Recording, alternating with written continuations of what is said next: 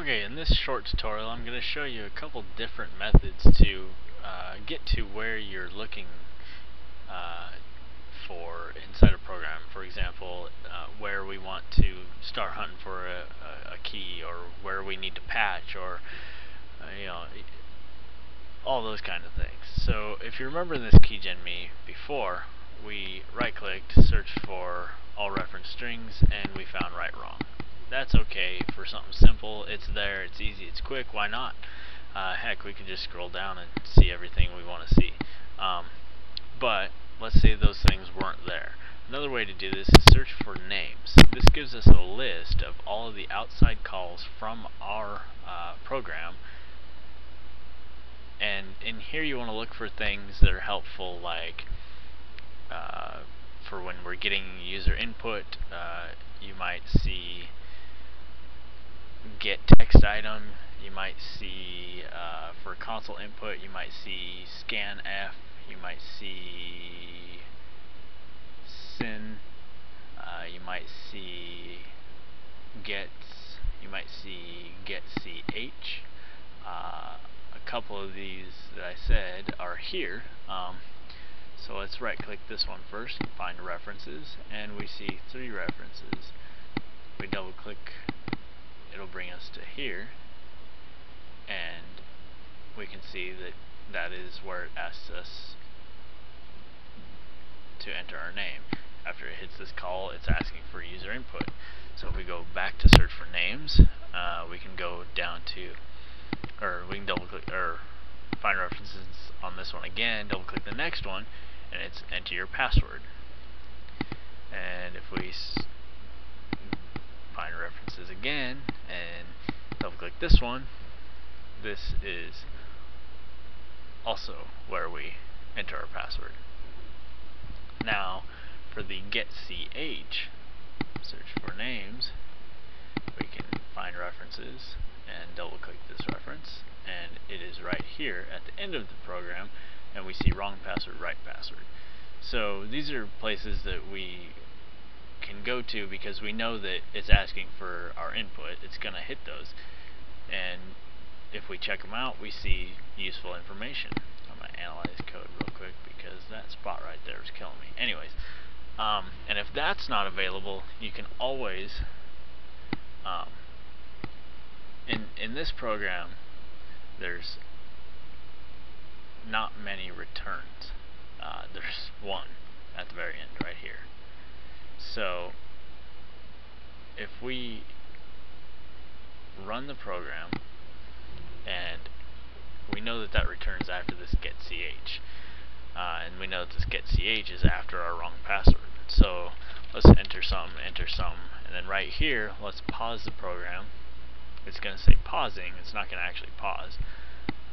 And now let's go ahead and press enter. Oh, it paused. So now we're in kernel 32 module. We don't want to be here, so let's debug and execute until return. Okay, we hit a return. Let's control F9 again, and again, and now it says down here till return. So let's open our program. Now it's wanting us to hit enter. So we hit enter, and we get a return within MSVCR90. Let's do control F9, and now we are in keygen.me at the very end. When all else fails, you can always use this method to find the end of the user code. Like in this program, it starts at the top and it ends at that return. But this isn't always the case. A lot of times you'll have this much crap, and then down here will be the user code, and then more crap. And so that's always something that you can do to find at least the end, and then you can scroll up. Another thing is, let's say, we've all used WinRar. We'll use that as an example. So let's open WinRar in Olly. I'm going to WinRar and WinRar exe. Yeah. Oh, I have 64-bit WinRar. Fail. Okay, now I have WinRar 32-bit. Let's go ahead and see if we can open that up. There we go. Now, we've all used WinRar. Every time it loads, it pops up, gives us this stupid message right here. Well, we want to know what called that and how we can get rid of it. Let's open Olly and pause. It's going to pause, and now let's do Alt F9, which if we look in debug is execute tell user code. We'll do that. It's waiting for us to click close. Once we click close, Olly breaks, and we come up right here. We see dialog box. That's where we just came from. And if we look here, this is what tells WinRar to call it. So if we don't hit that,